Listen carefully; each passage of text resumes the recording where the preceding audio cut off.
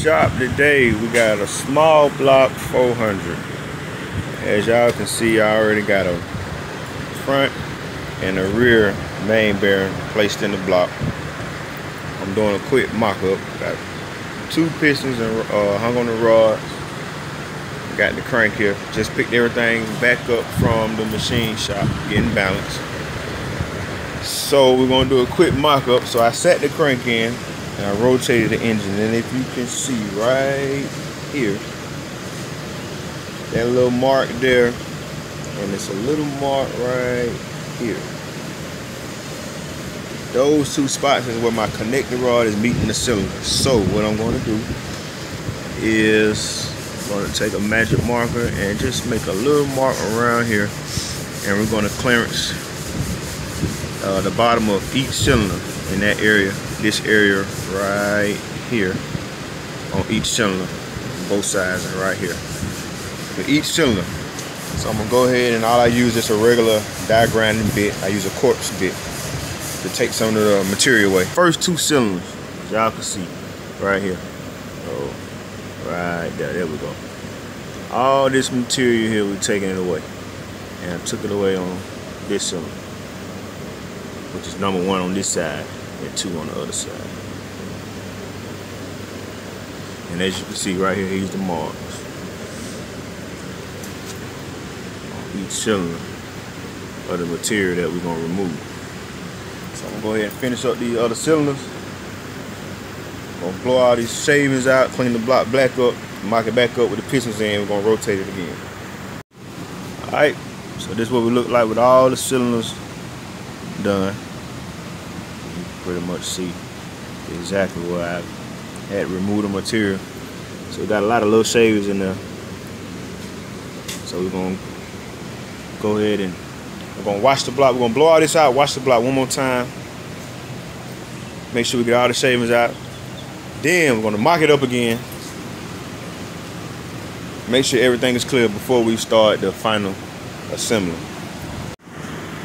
Alright, so it looked like we took enough material away. So you look down there, that's where we notched it at. And as you can see, the rod was coming around and it was meeting up against the block and it was hidden.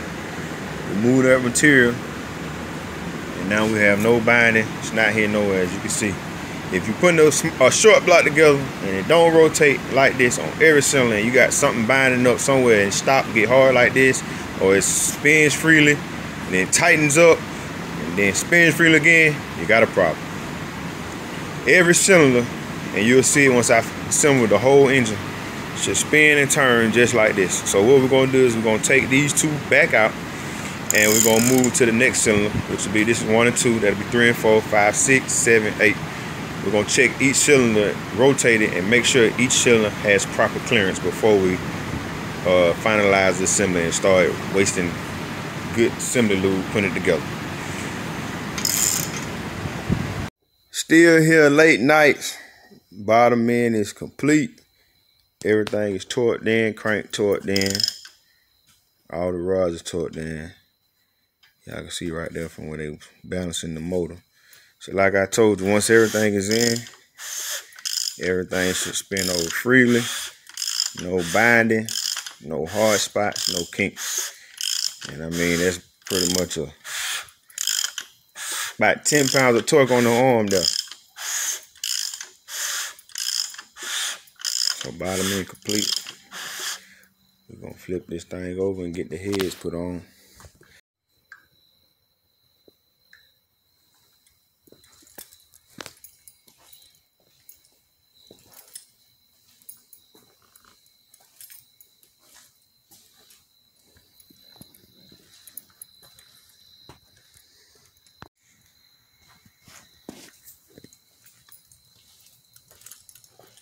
Regular Fair Pro performing gaskets.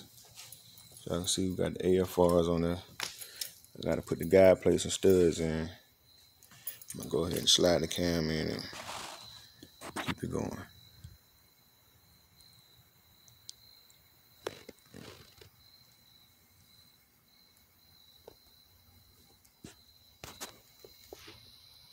Cam is in, and that will be a wrap for tonight. It's about 1:30 in the morning. I actually ran out of parts. I'd have kept going. But like I said, we got the cam in. Heads are on and torqued down, so I just got to get a double roller billet timing chain. Torque down the rocker arm studs, which go right here, and the guide plates. I got to do the math, get the right push rod, right length push rod. And we're going to go ahead and button this thing on up. Be making some noise real soon.